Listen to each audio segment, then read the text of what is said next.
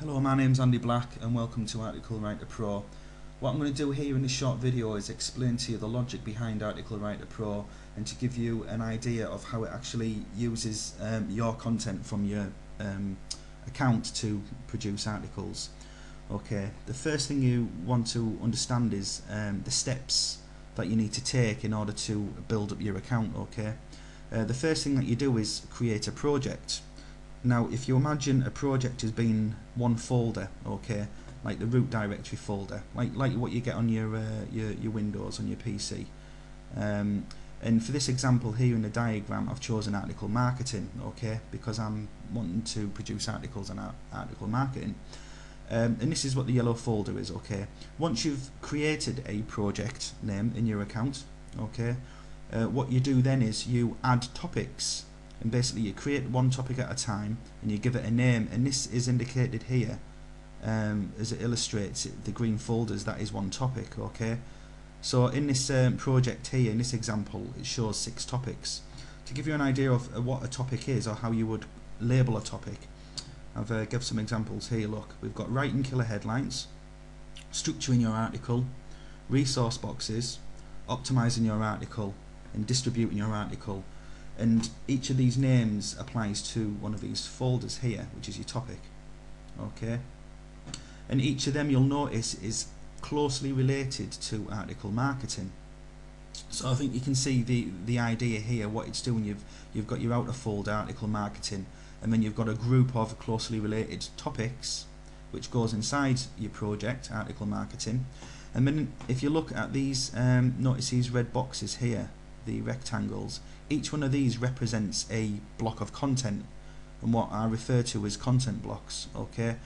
These are basically 3 to 4 sentences of content, no less than 3, no more than 4, and to give you an idea of what a content block is, I'll show you here in one of my accounts here. This is a weight loss project, which is here under my list of projects, and well, in fact, if I click on there again, you'll see there, this is weight loss project. These are the topics, which are the folders which I've shown here, okay, and this is the names I've given to them. And if I click on this one, fighting hunger, and view the content blocks, it'll show me the blocks that's within them. And basically these are no more basically 3 to 4 sentences long, and it'll give you an idea. To give you an idea of what a content block is, I'll read one out. When you're trying to lose weight, you may find yourself preoccupied with food nearly all of your waking hours. There are many reasons people eat other than hunger, but hunger is surely one of the more difficult feelings to control because it's physiological. Learning how to control these feelings can seem hard to many, but it isn't impossible. That is a content block, okay. It's tightly related to fighting hunger, and fighting hunger is related to weight loss, okay.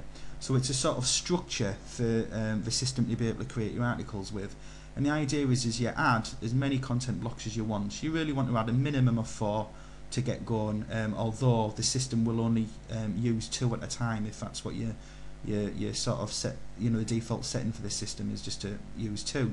So you can use 2 to get you going, but it's best to add as many as you can. I mean, an ideal number is sort of 9 or 10 really. And I'll go into the spinning element in a future video, okay. So getting back to the diagram here, so the content blocks, you can add as many as you want to each topic, and the topics you can add as many as you want to your project, which is your outer folder, okay. When the system creates your articles, it'll basically, to give you an example, you will choose, say, 3 topics, and basically each topic represents a paragraph or a main paragraph within your article, and you can select these in any order that you want. So out of these 5 here, we'd select 3. So we might have writing killer headlines for the first one, optimizing your article for the second, and resource boxes for the third. And what it'll do, the system will instantly go to these topics, these folders within a database, and randomly select 2 random content blocks from each of these. So it'll pull the information that you've got in your account, and before it displays it in the article, it'll actually completely respin every single sentence with every sentence it's pulled from the database, so you end up with a brand new variation, completely unique article.